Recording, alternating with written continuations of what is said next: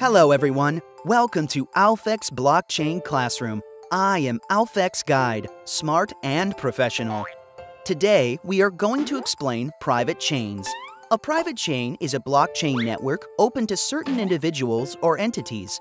The data is partially transparent and open, and its access permission is controlled by an organization. Private chains are of fast transaction and lower cost, providing a secure, traceable, immutable, and automatically executed computing platform to prevent internal or external attacks or data alteration.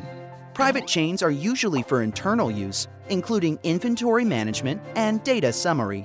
They can also be used in government budget and implementation and other fields where public scrutiny is required.